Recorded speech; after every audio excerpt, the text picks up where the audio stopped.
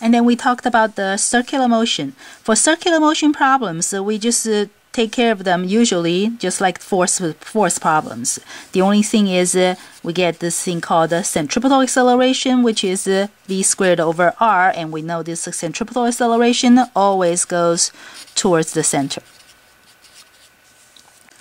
For example, we have circular motion in horizontal circles, like a person standing on a merry-go-round, a spinning merry-go-round, or a car on a level road making a turn, a circular turn.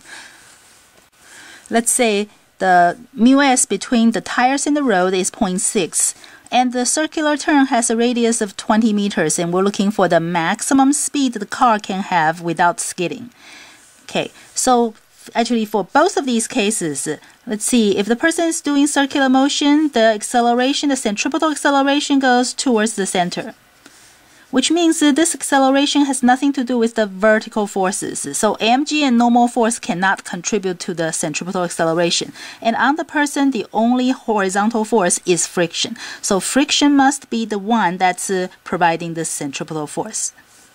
Okay, for the centripetal force for the centripetal acceleration. Same thing over here for the car. If the car is on a horizontal road making a circular horizontal turn, the acceleration goes towards the center, which is a horizontal acceleration.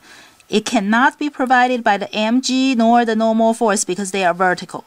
So the only horizontal force on the car is the one that goes towards the center. So it's the friction. Friction is the only horizontal force acting on the car. So the friction has to be the same in the same direction as this centripetal acceleration. Okay, the friction, if the car is not skidding, this is a static friction. The static friction has a tendency against the static friction is against the tendency to slide.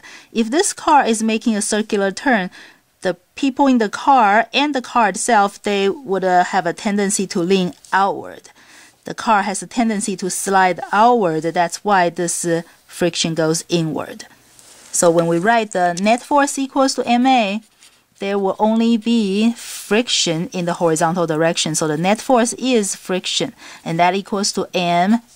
Since it's doing circular motion, the acceleration is v squared over r. And if we're looking for the maximum speed, that means that we're looking at the maximum friction, which is mu s times the normal force. And in this case, the mu s is 0.6, the normal force is mg, and that equals to m times the v squared over r, the radius 20. The m's can cancel, it doesn't matter. So you'll find the speed in this case to be 11 meters per second. And we've done problems involving vertical circles. For example, this roller coaster is making a loop in a vertical circle. And this one is a water cup with water that's tied on a string and whirled around in a vertical circle. Suppose we're looking for the minimum speed for the cup and the coaster to make the loop. If it's minimum speed, that means the coaster is almost going to fall. And what does that mean? It means the coaster is almost going to lose contact to the track. That means the normal force is 0. Or for the case of the water cup, that means the cup is almost going to fall. That means the string is not taut. That means the tension is 0 in the string.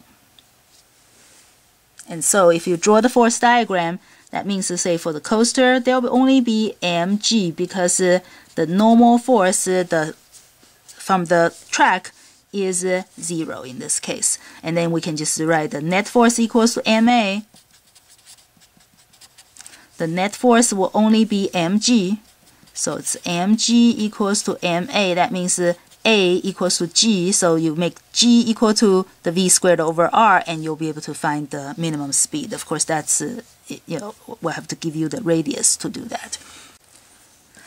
For the roller coaster or for the water cup, if we whirl it around at a faster speed, that means the normal force is not going to be 0, the tension in the string is not going to be 0. In that case, you just draw the force diagram, you have mg and normal force both go down, so the net force will be mg plus the normal force, and we just set that equals to ma. We'll be able to find what we need. We've also done these problems with a car that's traveling on hilly road. And so if it's on the top of the hill, this car is doing circular motion, the acceleration goes towards the center, and the center will be down there. And if it's at the bottom of the hill, the center will be up there, so the acceleration will go up. And then we just have to draw the force diagram and then write the force equation. So for this, you would have mg and the normal force, the same thing over there. If the car is going to become airborne, that means the car is going to lose contact to the road. In that case, it means the normal force is 0. Now, occasionally, for this v squared over r, the speed may not be given directly. For example, let's say if the problem gives you that this thing, a turntable that rotates at, say, 33 RPM, 33 revolutions per minute, then to find the speed for us to use in those force equations, we can just do the distance traveled divided by the time.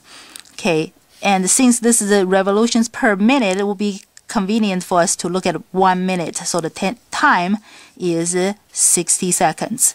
In 60 seconds, in 1 minute, the object goes around 33 times, 33 circles. So the distance traveled will be 33 times the circumference 2 pi r.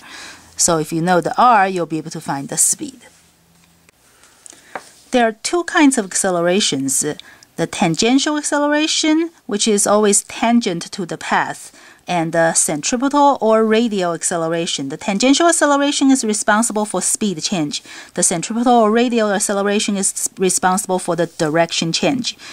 So let's see if an object is going along this path. Okay, so right over here, if I ask you about the direction of the velocity, since the object moves this way, the velocity is always tangent to the path. Now this object can have these two accelerations. If there is a speed change, there will be a tangential acceleration. If the speed is constant, then no tangential acceleration. If the object is speeding up, that means the tangential acceleration will be in the same direction as the velocity. If the object is slowing down, then the tangential acceleration will be in the opposite direction. So when we say that if the object is speeding up, the velocity and acceleration are in the same direction, we're talking about the tangential acceleration. Now, because this object is moving on a curve, it also has a centripetal or radial acceleration. I mean, they are the same thing. Okay, just because the centripetal acceleration goes towards the center, it is along a radius. That's why it's also called a radial acceleration. The acceleration will go towards the center, so the the centripetal acceleration will go towards the center. So if the object is speeding up, it would have two components for the acceleration, and if you combine those two together, you'll get the total acceleration. A typical problem that's related to the tangential and centripetal acceleration is a pendulum that is released from rest over here and it swings back and forth over here. Let's say that's the highest point and this is the lowest point, and I can ask you about the velocity and the directions for the velocity and acceleration at these two locations. Of course, the velocity, if this thing is swinging down, the velocity would be going that way. Velocity is always tangent to the path. And what is the velocity over there? At the highest point, the velocity is 0. As for the acceleration, let's see. At the lowest point, this part is leveled, so there is no speed change right at that moment. So there is no tangential acceleration, but it's moving on a curve, so there is a centripetal acceleration. And that's it. And for this one here, it is on a curve, but there is no centripetal acceleration because what is centripetal acceleration? It is v squared over r. If the speed is 0, there is no centripetal acceleration. But we still have tangential acceleration. Let's see if this pendulum bob is going up it's going to be slowing down. If it's slowing down, the acceleration and the velocity, they are opposite. So the tangential acceleration goes that way.